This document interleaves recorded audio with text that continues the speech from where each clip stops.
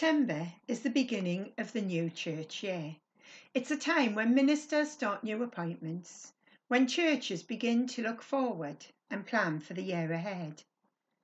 September is the time of changing seasons, as the long hot days of summer give way to cooler evenings, as the bright colours of our summer garden turn to the rich autumn shades. It's also the start of the school academic year, with children and young people moving schools or going off to college or university. A time of change and transition, often leaving young people feeling vulnerable, apprehensive, or uncertain. It's at this time of year, more than any other, when we are encouraged to pray for our schools and colleges, for those involved in education at every level. Not all of us are called to be teachers, but we are all called to be students and are told that we never stop learning new and exciting things, both about the world and about God. Jesus in Matthew 11:29 said, "Take my yoke upon you and learn of me." Oxen were yoked together so that the more experienced oxen could show the other the way. So when we are yoked or attached to Jesus, we should allow him to guide us and to teach us the way. Jesus is the ultimate teacher. Of the 90 times in the Bible where Jesus is directly addressed, 60 times he was called teacher. Nicodemus addressed Jesus as teacher, as did the rich young ruler. This was also the word that the multitudes used. This was how his disciples referred to him. And Jesus himself used the term in John 13:13 when he said, "You call me teacher and Lord, and rightly so, for that is what I am." When I first began working as a tutor to YTS trainees back in the late 1980s, I looked to Jesus for the best possible role model, the same model I have tried to emulate as a minister for the last 24 years. Jesus set us a wonderful example of how best to teach others. He spoke to them in stories and parables, using language that his listeners could understand and telling stories they could relate to. When training for the ministry, I spent half of my life with a course book in one hand and a dictionary in the other. That's not how Jesus worked. Jesus also encouraged his listeners to push their boundaries, asking Peter to get out of the boat and try to walk on water, telling his disciples that they could do even greater things than he himself did. We all need encouragement, to be given confidence to try new things, to take risks. Jesus also taught with authority, an authority that had been given to him by the Father. Those in the education system have been given the authority to teach from the local education department they work for. Ministers preach and teach under the authority of the church.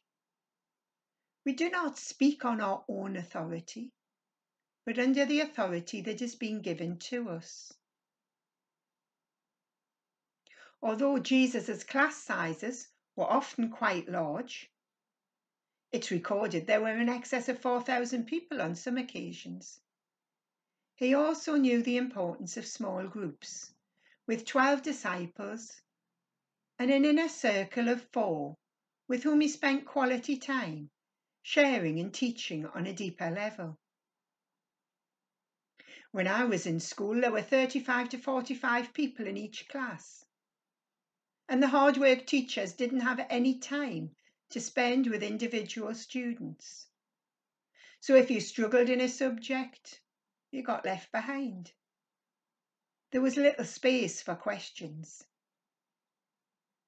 When I was doing my A-levels, a few of us volunteered to work on a one-to-one basis with younger pupils in the school who were struggling. This worked wonderfully. It gave them a chance to ask questions. It helped them to gain confidence. In the church, we need to remember this. There is a place for large gatherings where preaching and teaching can be to vast crowds, but only if there's also small groups. Bible study, fellowship or discipleship groups of no more than a dozen.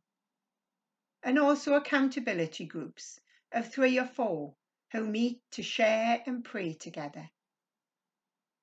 The idea of a mentor, someone you can be yoked with, also helps those who are new to a role. So too for young Christians who have a mentor to help them grow in the faith. One of the greatest privileges of my ministry was when I was asked to mentor a new minister. It was also one of the most awesome responsibilities. Jesus' last command to his disciples in Matthew chapter 28 was a teach command.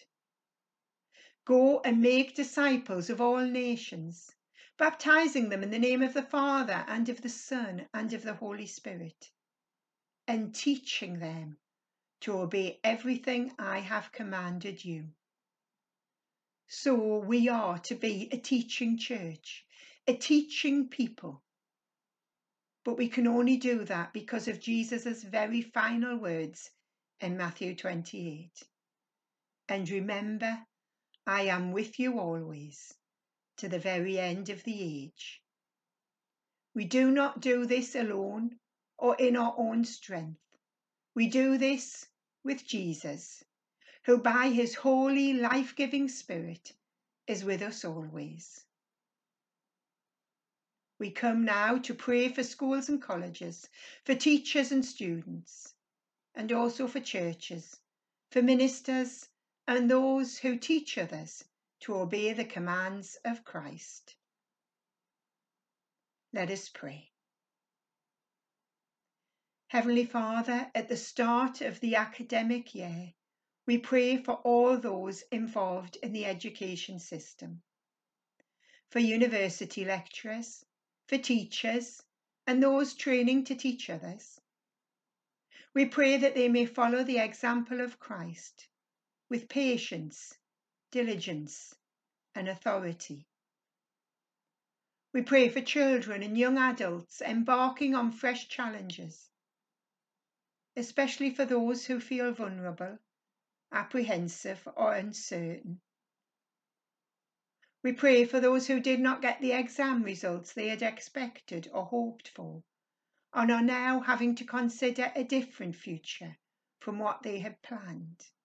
We ask that you will offer them your comfort and your guidance.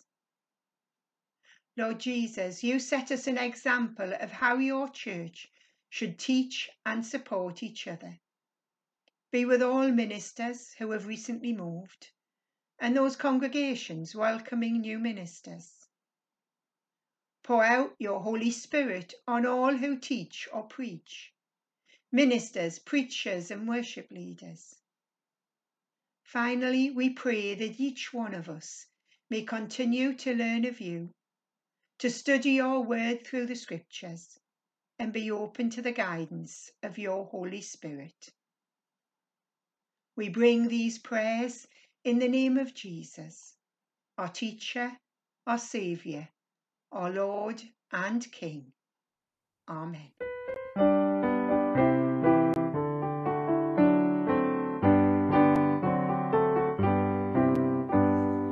One more step along the world I go, one more step along the world I go, from the old things to the new. Keep me travelling along with you, and it's from the old I travel to the new. Keep me travelling along with you.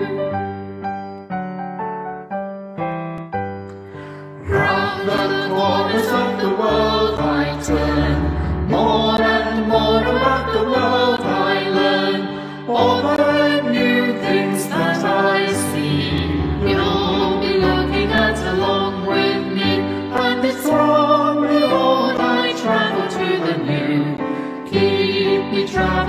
along with you.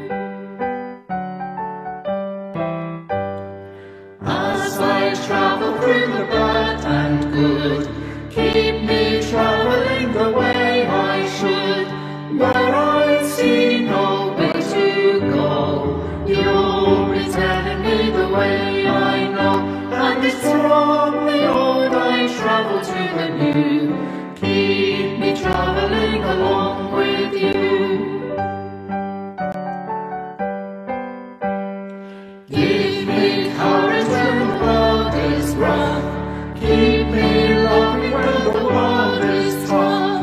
Lead and sing in all I do, keep me traveling along with you.